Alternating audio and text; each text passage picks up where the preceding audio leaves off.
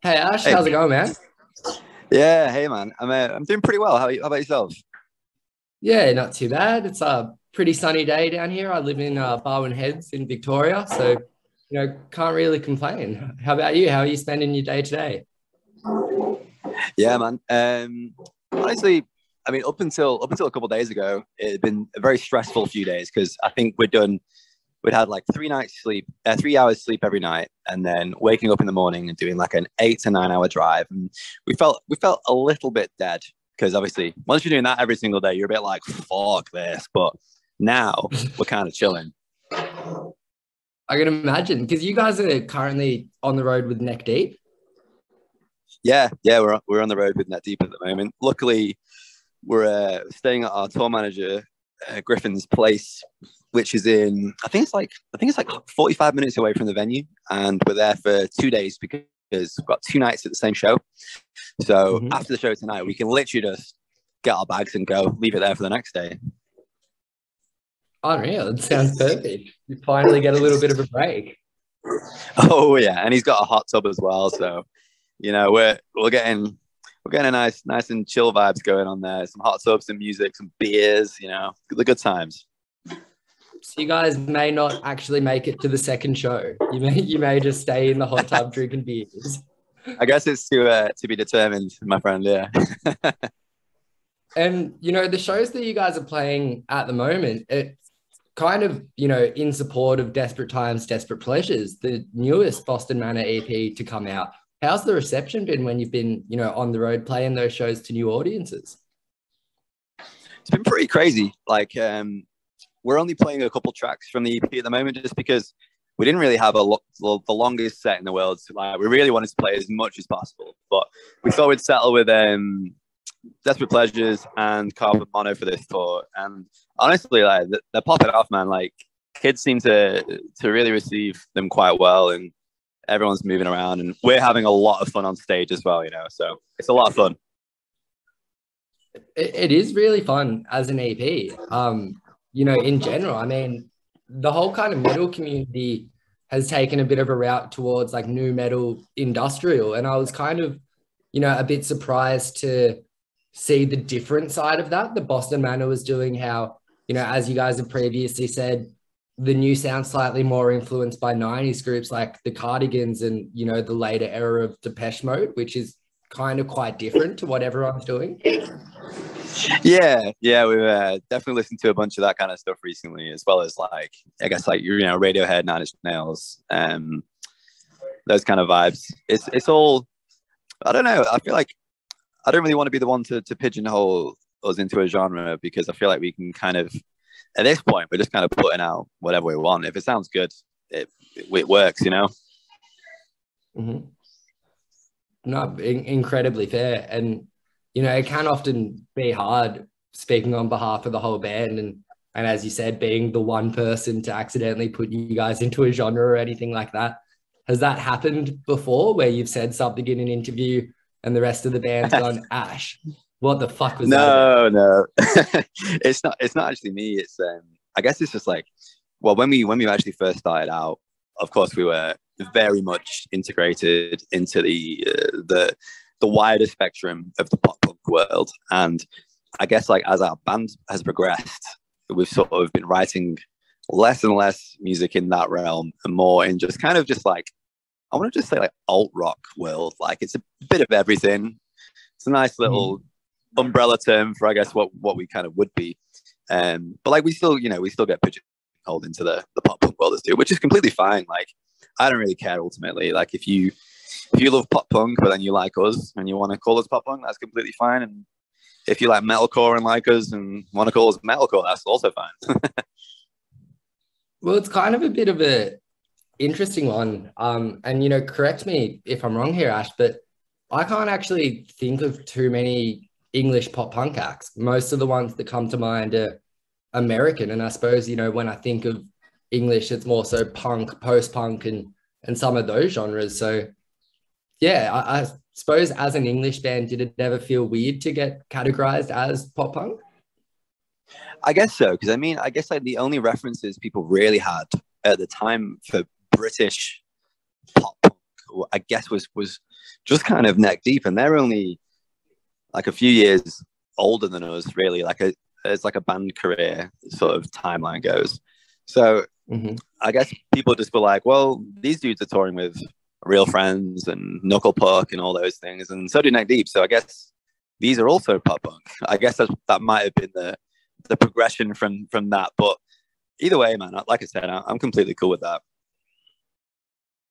No, it's cool that you're so open to it, and because I've come across some musicians that are really nitpicky, or if you say a genre, they might get quite defensive because that's not the sound they were going for or anything like that. But I suppose Boston Manor and Desperate Times, Desperate Pleasure kind of highlights in a big sense. You're not exactly going for any particular sound. As you said, Ash, it is a really fun EP and quite evident that you guys are kind of trialing different things.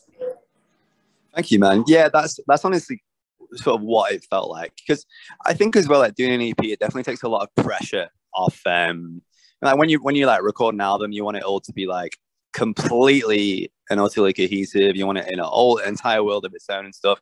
And I think in this EP, in a lot of ways, it really is cohesive. But because it was an EP, it was like, oh, well, we kind of just write whatever we want and then like think about that shit later. And that's exactly, I feel like, what we did do.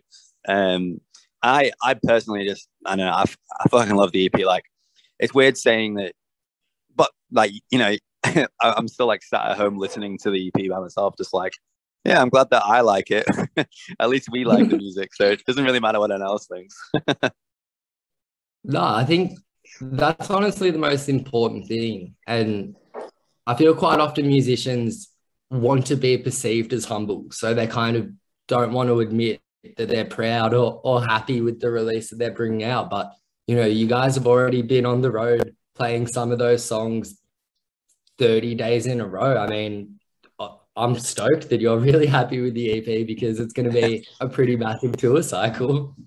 Yeah, I really hope it is, especially for an EP. Like, I feel like we're already sort of booking in quite a lot of really cool opportunities actually off the back of this EP. So maybe something's actually stuck with the kids too, which is something I'm really like really happy about. But I do think like if you're in a band, you want to be writing music kind of for yourselves in a sense, because if you're not enjoying the music you are writing, then does that not take the passion out of it a little bit? Like, I feel like it ends up becoming quite sort of sterile, and it's like, well, this is just my job. My job is to just write music for people, not for myself, So I'm glad that we all as a five really enjoy our own music, as well as, really thankful that other people also get to enjoy it too. And I think the coolest thing about it, as I kind of said, with Desperate Times, Desperate Pleasures, sorry, it is quite a different output for the group. And I think it's really cool that you guys are obviously kind of growing and developing as a group and going these different directions with everyone kind of being on board. I think that's really rad.